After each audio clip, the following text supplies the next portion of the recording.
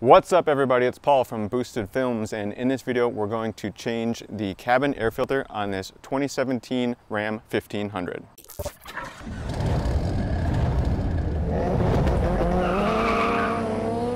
So we're going to start on the passenger side of the vehicle, open up our passenger door, whatever you want to do to get the most access to your glove box.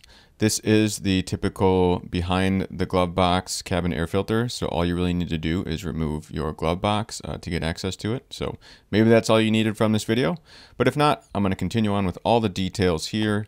So anything that's in your glove box, go ahead and take it out and remove it. You will probably have this soft open, soft close rope, wire, arm, whatever you want to call it here on the right side. So to release that, you should just be able to lift up in the glove box a little bit, slide it towards you, and pull it out. Here's a shot of that same process from the inside. You can see it just pulls out of there. This one went easier than almost any other one I've done before, so hopefully yours is just that easy too. Next, you lift up and squeeze on these inside pieces. You can see how flexible that is there on the glove box. So you just got to squeeze that in, and then your whole glove box will drop out of place. So now we're going to peek our head down where we remove the glove box. You can see kind of on the right side here, there is a cover. This cover says airflow with the arrow pointing down. I like it. It's good design. But you should be able to release this cover by pressing on both sides. The left and the right side kind of have a clip that holds it in. So once you press on both sides, it should release and that cover should come off, giving you access to your cabin air filter.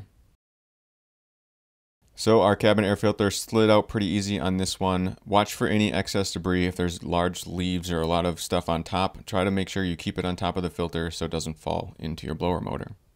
Next, as always, I like to compare the old filter to the new one just to make sure they're about the same size and everything. This particular one I got here is what worked and what we put in, but I will say this one seemed to be a little bit wider, which was kind of welcomed, but also a little bit deeper, which was not as welcomed because it was a little bit harder to get that cover to actually snap all the way in place. It's not really a big deal. It still worked just fine overall, just something I observed with this filter. So of course, airflow. Watch that airflow arrows that says airflow down. So we're going to pay attention to that when we go to reinstall our new filter. And it is as simple as that. With this particular filter, I was able to look right at the side that gave me the airflow arrow direction and then push the air filter, slide it back in place. And again, it went pretty much all the way flush. There is probably a little bit of room in that cover for it to hold that additional part sticking out. But there you go. Only goes one direction again with this cover. You can see airflow direction down, and you should be able to just set that on and snap it in place on both sides. So pretty simple process. It should snap in and hold in place. Again, just this particular filter, I think it was made it a little bit tougher to get on there, but as long as you touch this with your fingers and it doesn't just fall off, it's pretty much fine. I won't be too concerned. But if you can get it to just snap in place, then you should be pretty much all set.